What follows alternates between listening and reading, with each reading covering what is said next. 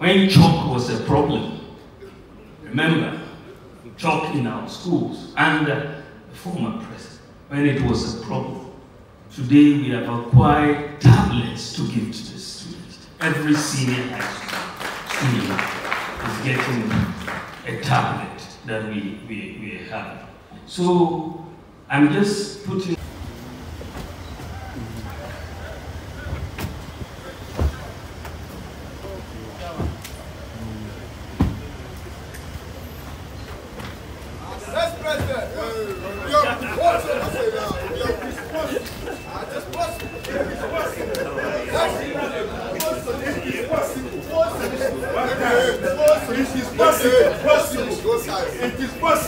as the MPP under President John Kufuor that repealed the criminal libel law to allow, in addition to the rights guaranteed by the 1992 Constitution, for the media to fully perform its functions. Again, another NPP president, Nana Addo Dankwa Akufo-Addo, passed the Right to Information Law to enhance the work of the media. We are partners with you, and the partnership I will continue to keep as the new leader of the NPP. Ladies and gentlemen, as you are aware, in November last year, similarly, some have offered advice. I've also taken advantage of my engagements to recount the many successes of the government of President Akufo-Addo. I have also, in my encounters, acknowledged the economic difficulties citizens have faced, especially between 2020 and 2022, and the interventions we've made to bring back the economy. Last week, the MPP presented its 2024 Manifesto in Takoradi. In our manifesto, we have laid down comprehensive economic proposals to sustain the rebounding economy, reduce the cost of living, stabilize the currency, empower businesses, and reform the tax administration and deliver jobs. Ladies and gentlemen, we are committed to deepening media freedoms and plurality, recognizing the vital role of the media in promoting democratic governance and economic development, and in preventing disinformation in the digital age, in line with our philosophy and reaffirming our commitment to upholding the fundamental right to free speech and media freedoms and expanding the frontiers of individual rights. We will pass and fully implement the broadcasting bill, if not done before the final session of Parliament this year, to better safeguard media freedoms and pluralism. Further, resource the Media Capacity Enhancement Program to continue enhancing the knowledge and skills of journalists, continue to implement the coordinated mechanism for the safety of journalists, strengthen public media, including GDC, GNA, community radio, and other public media institutions to promote diverse perspectives and voices, modernize and retool the Information Services Department to enhance its effectiveness, better resource the National Media Commission to execute its mandate, and enhance access to information by facilitating right to information requests by the media petitioners and citizens who cannot afford access to information. We also want to preserve our heritage by working with tourism, creative arts, and heritage stakeholders to embark on a massive archival project to protect our historic forms and documents. Finally, harmonize public relations at all ministries, departments, and agencies to promote effective communication. Ladies and gentlemen, I represent the future. Ghana needs an upgrade and not a reset. And so, I've also outlined my 14 key commitments to the Ghanaian people. These are to sustain and expand Ghana's rebounding economy, create new jobs, implement wide-ranging tax reforms, build Ghana into a world-class digital economy, reduce the cost of living, expand public infrastructure, provide better health care for all, implement affirmative action for women and girls, and expand educational opportunities for all, provide good governance, care for the elderly, protect our environment, boost sports, creative arts, and tourism, protect our borders while keeping our neighborhoods safe. Distinguished ladies and gentlemen, it is an opportunity for the media to thoroughly examine the proposals in our manifesto and offer criticisms where necessary. We are ready to listen. Let me take advantage of your presence here to state my firm commitment to free, fair, and peaceful elections in December. The quest for political power should not be an end in itself. It should be mounted on the desire to transform lives and make Ghana, our motherland, a better place for us all. However, it is becoming increasingly worrying that some people have gained the notoriety of churning out incendiary language, threatening fire and brimstone if the good people of Ghana give the mandate to rule to a group other than theirs. Whilst nobody profits from violence and chaos, it bears repeating that not a single drop of Ghanaian blood should be sacrificed for power. Our party is determined to pitch our ideas, as we have always done, and to demonstrate the superiority of our ideas over and above what any other party can offer. My pledge, and that of the MPP, is to run a campaign of ideas and to conduct ourselves in a manner worthy of a democratic group. Our main goal is that at the end of the contest, we carry on with our lives secure in the knowledge that there is work to do, work to sustain the rebounding economy.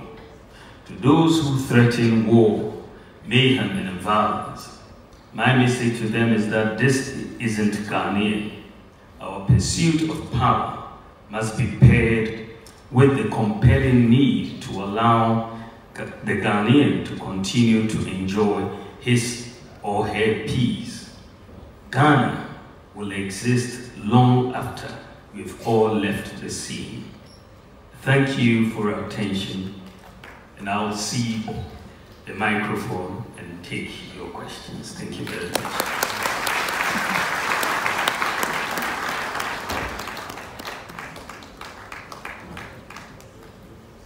Like they say these days, ladies and gentlemen, very mindful, very cutesy, very demure. Please put your hands together for the Vice President of the Republic of Ghana. We now cede the microphones to our friends from the media. Please, the numbers, as we all acknowledge, is quite huge, and so we have the microphones in the various lanes. You lift your hands, then we'll call you, then you speak. But before anything, I think it's only fair that we let the Vice President of the GGA speak first, then the floodgates will be open. Okay, Madam President is there. GGA, please, let's hear from Vice President of the GGA then.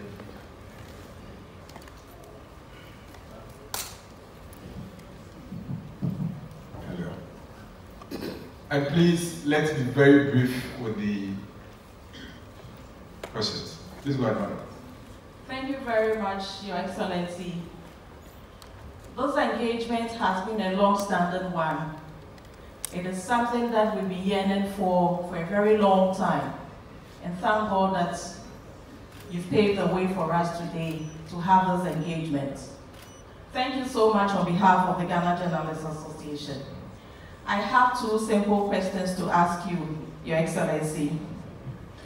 What is your commitment to media freedom?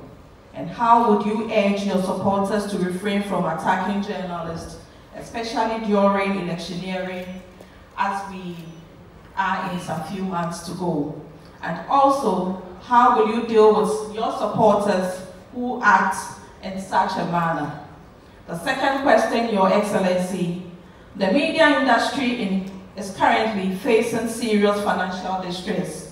Some media houses are folded up, and there are hints of imminent sale of state-owned media. What are your thoughts on selling the state-owned media, and how would you help the media industry to overcome the financial distress if you are elected as president? Thank you very much, Your Excellency. Thank you. So only the DJ gets to ask two questions, please. Go ahead. We'll take about 6 questions. I'll keep my questions short as myself. Your Excellency, former President Mahama says you were supposed to be an economic messiah, but you seem to have failed in the management of the economy. Do you have any response? Okay. Mr. Impera, I see Alice, we get stay ready. So we'll keep moving. Thank you, His Excellency. My name is sFounder'sDayStatement. I work with Afima FM, Hoststhemedia, the capital. My question is very simple and short. Is there anything you have disagreed with in this government as a Vice President? Thank you.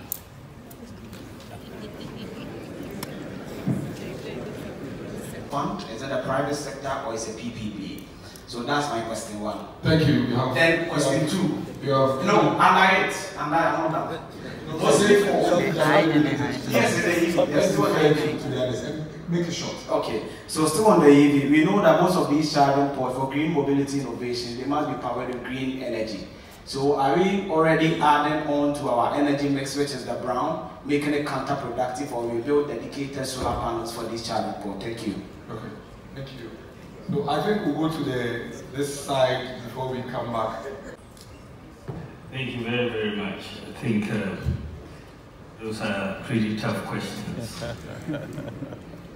The first question by the Vice President of the GJA was on commitment to media freedom. I think that commitment is very absolute. I think the press I mean, people have fought and have lost their lives even to get press freedom or media freedom in this country. A lot of the times we take it for granted, but I think that media freedom and is so pivotal to the whole democratic exercise that we are at a difficulty. I mean, the lack of media freedom is characteristic of societies which are more dictatorial. And I think one of the things about Ghana that everybody who comes here really appreciates is the freedom of the media, where we talk a lot on radio, TV, all day. And so I'm very committed to this because I'm inherently someone who is very committed to democracy. And I don't think that anyone should attack a member of the press for doing their job. And so we will totally be against that and ask all our supporters to refrain absolutely from doing that, because that undermines the very democracy that we are doing. So I think that one is clear.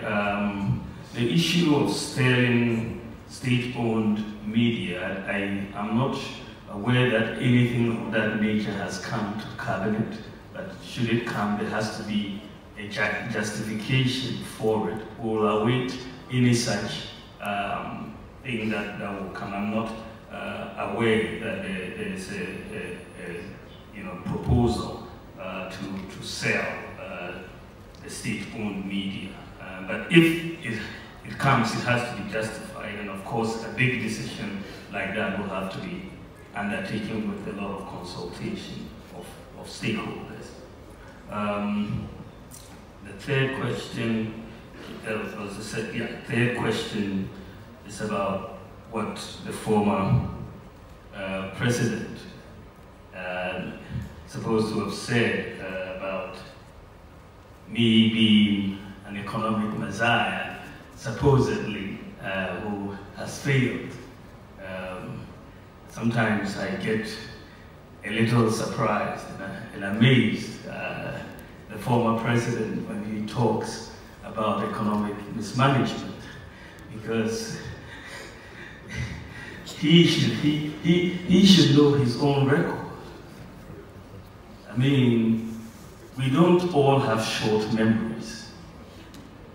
We really don't all have short memories. His record in economic management, what he left us with in 2016, was an abysmal record. Just an abysmal record.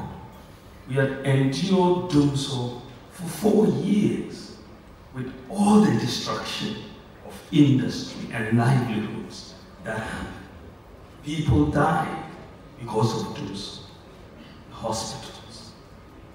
The National Health Service was virtually collapsed. Remember, we are basically back to a cash and carry system. The National Ambulance Service was virtually dead. We had maybe about 37 ambulances for the whole country. Unemployment as a result was very high. Agriculture, GDP growth had declined to 3.4%. 3.4%. Agricultural growth had declined to 2.9%. And of course, industry growth had collapsed because of those. Unemployment was high. There was a freeze on public recruitment as a result. And the banking sector was on the verge of collapse. We have, as a result, the cancellation of teacher training allowances, the cancellation of nursing training allowances. You had a 3-month pay policy for teachers who worked for 3 years and be paid. And many children could not attend senior high school because of difficulties of paying fees and so on. You had many, many challenges that he left us with. So when you juxtapose that record with what we have been able to do in these last 8 years almost, it's really night and day. We have created at least 2.1 million jobs. The latest number I saw was 2.3 million, but let's say at least 2.1 million jobs in the last 7 years. And this is hard data I'm talking about, 2.1 million jobs. We've kept the public sector workers employed and fully paid through the COVID pandemic. We didn't lay anybody off. And if you look at it, we've built more roads, 3 times more the length of roads than what he did in office. We've built more railway than any other government in the Fourth Republic. Expanded rural telephony. There were 78 sites for rural telephony when we came in. Today there are 1,008 sites for rural telephony. We built more libraries, public libraries, than any other government. I mean, his time, he built only 8 years, 3 public libraries, 8 years. And we've built 54 public libraries in Egypt. We've constructed about 12 major fish landing sites across the country. Xavier, Dixco, Marie, Mumford, Winneba, Senyabriko, Gomoa, Fete, Teshi, Osu, Ikumfi, and Fatima. Constructed 2 fishing harbors in Elmina and Jamestown. Constructed more sanitation facilities, 817, than any other government in the Fourth Republic. This has increased the proportion of the population with access to toilet facilities from 33% in 2016 to 80%. And 5,400 communities have been declared open defecation free.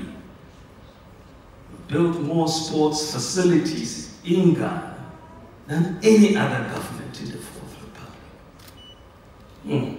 Whether you're talking about Boteman, or the University of Ghana, and so on. When we came into office, there were only 3 astronautics in the whole of Ghana. The whole of Ghana, 3. Today you have over 150. We've abolished the 3-month pay policy, constructed 120 courts were constructed, 80 have been completed with bungalows, and we've kept the lights on, live broadly in the last 8 years. We've restored teacher and nursing training allowances. We've increased the beneficiaries of scholarships by 70%.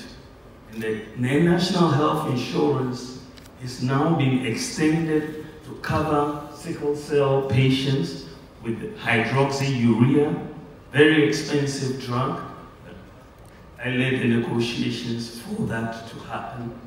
We have extended the national health insurance to cover childhood cancer, extended the national health insurance to cover kidney dialysis for over 60s and under 18s. We saved the deposits of 4.6 million bank depositors who really were going to lose their deposits if those banks were not saved. I don't understand whether the former president has taken his time to actually understand what happened in the banking sector. Some atrocious things happened. And this is why these banks had to be saved. They were not collapsed, they were merged into other banks. And no banking depositor lost 1 cedi. Everybody maintained that you had very bad things happening. You know, some of the banks broke all the rules and extended loans way above the single obligor limits. Were given, in some cases, 1 billion cedis by the Bank of Ghana to help them get out of the mess, and they only got deeper into the mess. Another bank was giving capital to save the situation, was giving money from the Bank of Ghana's lender of last resort facility, and they used that money to go and set up, took money and went and invested in private property. So it was against this background when the governor came to report, and this was one of my nightmares in the last 8 years. I couldn't sleep that night. That the banking system, most people didn't understand how close we were to a collapse of the entire banking system. That we were this close, because all it would have taken was for a few depositors to go to UT Bank or UNT, and they'll tell you there's no money. What would happen? There would have been a complete run on the banking system in Ghana. We would have collapsed the banking system. When the governor came to report that we were on the verge of collapse, when chalk was a problem, remember, chalk in our schools under the former president, when it was a problem. Today we have acquired tablets to give to the students. Every senior high school student is getting a tablet. that we have. So I'm just putting some of these points together. You know, Agenda 111, so far we built 47 hospitals, 428 chips compounds, 230 health centers. I mean, that is massive. That's excluding Agenda 111. Brought in drone delivery. Ghana is now the whole world's the largest medical drone delivery service in the whole world. We're leading the world. The ambulance service, which was collapsing, we brought in one constituency, one ambulance, and we are making a lot of progress in that direction. So I think that, I mean, what is clear, I don't have to go through every sector. The data, for me, I speak only with data. The data is very, very clear that we have our government, we have outperformed the government of former President Mahama in the management of the economy in virtually every sector. Virtually every sector. You tell me whether it's GDP growth, whether it's per capita income, whether it is industry growth. I mean, virtually every sector we have outperformed. So he either does not read or he does not understand the data. He needs to do one of the two. Take his time to read the data and understand what it is before he comes out to speak, because he will speak out of ignorance. Because if you understand the data, and I believe that as a former president, he does understand the data. He must understand the data. And I believe that is why he doesn't want to debate me.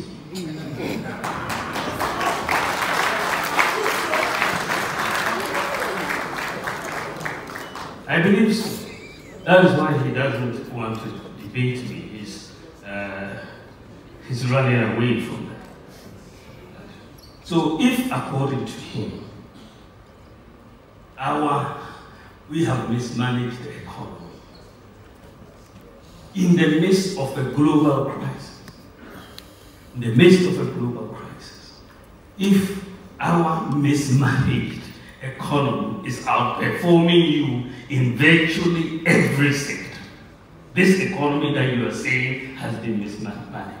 We are performing you in GDP growth, in per capita income, in gross international reserves, in every sector, roads, hospitals, schools, everything.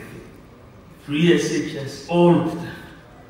If this is a mismanaged economy, that is outperforming you in your economy that had no global crisis. No crisis at all. But you couldn't afford chalk.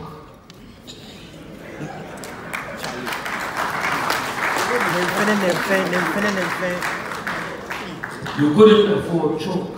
But there was no crisis.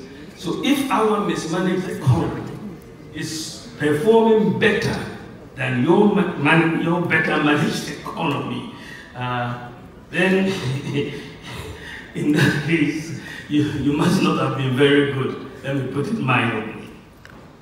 I was going to say incompetent. Because our bad economy is much better than your good economy. I mean, it doesn't make sense either. So I think that the matter, I hope that this matter can be settled.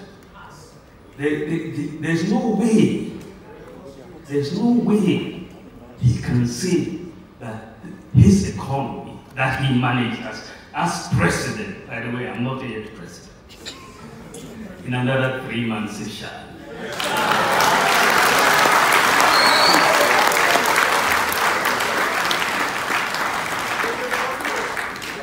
Yeah, I mean, let us settle this matter. And you are members of the press. You read the data, you follow the data, you know the data, you know that we have done better than him.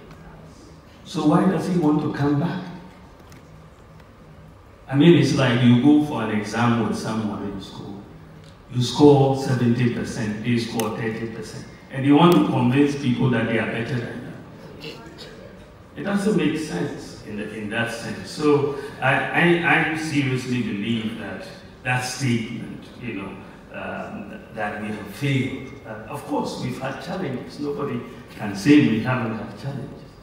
We have had challenges, serious challenges, challenges that have kept me up at night.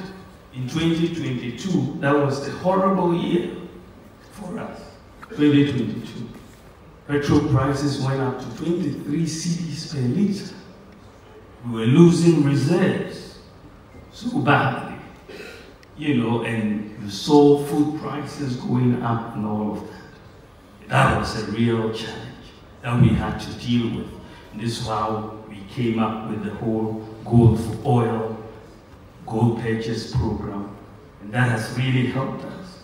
Today, Ghana today, notwithstanding all the challenges, we are the 10th lowest price in terms of petroleum in Africa, the whole of Africa. Ghana is number 10 in those of lowest prices of petroleum.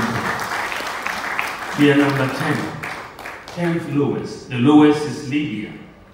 Then you move through Egypt and Sudan and all of those to come to number 10, which is Ghana. Ghana, we are priced around 13, 14 cedis per liter right now. Cote d'Ivoire is priced 23 cedis per liter. As Hassan was just telling me earlier on when I asked. 10th lowest. We still want to bring it lower. But in 2022, at the time I announced the gold for oil program, and I said we had to attack this thing with gold for oil, the prices were 23 cedis per liter at that time. So we've had challenges. It's not, everything is not where we want it to be, but I believe that we can work better. But I don't think the former president can lecture us on economic management. He just cannot. His record would not allow him to lecture us on economic management. Is there anything you have disagreed with in this government? The issue when you sit in cabinet, you have collective responsibility. That is fundamental to government. When we sit in cabinet, we argue on many, many issues. And everybody brings their mind. And sometimes your view prevails, sometimes it doesn't prevail. But once we take a decision, it is a collective decision. And so I cannot come out and say that the decision that we collectively took, I disagree with. No, I'm bound by it. That is the nature of cabinet responsibility. The question had to do with the rising cost of living, and I'm very happy you are raising these issues on the EV, electric vehicles. You're right, one of the ways that we want to reduce the cost of living is through bringing in public transportation, the electric buses. And, so that is what is going on. We're bringing in about 100 to start with to essentially do the pilot for it. And the issue that you raised is a very, very fundamental one, which is the charging stations for these electric buses. And I must tell you that Metromas is working very, very hard as we speak to put in the charging stations. So we will have the charging stations in place by the time the buses get here. So that is clearly a very, very important one. And the issue of green energy, whether you're going to try to bring in solar to charge these batteries, I think it is definitely going to be important. Because in general, if you read that particular chapter, I want Ghana to move towards solar power. And this is where I think we should be going. And this is why I want us to bring in 2,000 megawatts of solar power in the next 4 years to really bring down the cost of power. And we've seen some work already being done by Way Power in terms of the solar area, but we're going to really expand it. So in terms of all these buses, all these government buildings, all the schools and so on, I want to move them all towards green energy, solar power, and I think that is where we should be going. I think that the other question was on job creation for the young people. I think that is at the heart of the manifesto. That you want to essentially move to create the environment and to put in place the policies that will help business and that will help jobs, right? So that's why we're talking about bold solutions for business and jobs. I think that is so critical. And I think that there are many areas that we are touching on for the young people to get the jobs. I think that, I mean, the two are very linked, business and jobs. If you let businesses grow, then the jobs will also be created. And so we are looking at helping businesses grow by putting together our, implementing our legally backed Ghana First policy, so that the procurement by the public will be focused on things that are produced in Ghana first before they look outside. So that is a very important part of the policy mix that we are coming with. That will make people hire more, and we will get more jobs in that sense. We also have a major tax program of tax reform to make the business environment very, very good and easy to comply with. So we're bringing in a flat tax system as exists in Estonia. We are also bringing in a tax amnesty for business so that we can all start on a clean slate and move forward. We believe that, you know, training the youth will be very, very important. So the investment that we are making in TVET will continue. The focus, the setting up an open university with a focus on ICT, TVET, and also the whole STEM area as well. So we want to do that, but we also are trying to get our youth trained in digital skills.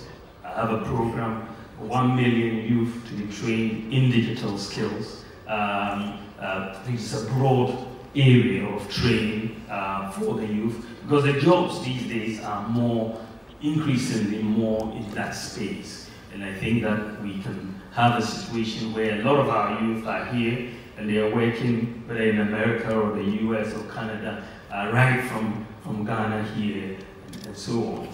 So these are some of the areas that we think we're going to get going, the infrastructure area and so on, that will expand the economy so that we can create more jobs for our people. And of course, setting up the SME bank, setting up, you know, the credit scoring system to allow people to get credit and move Ghana towards that system. We may have some time to talk more about some of these, but these are some of the areas we want to get the youth totally involved and empowered to get jobs. Thank you very much. I'll take